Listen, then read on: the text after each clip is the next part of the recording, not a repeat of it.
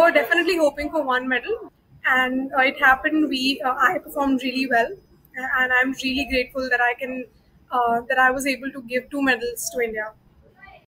I'm really grateful that everything has been turning out to be good for me. Coming from Tokyo was not so good for me, and then Paris has been good.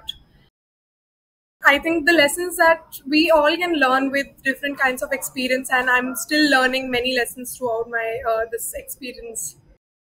Earlier, I was kind of very impulsive, and I used to get angry at little things when I was a kid. So I used to punch walls, I used to punch everything, break things, and all.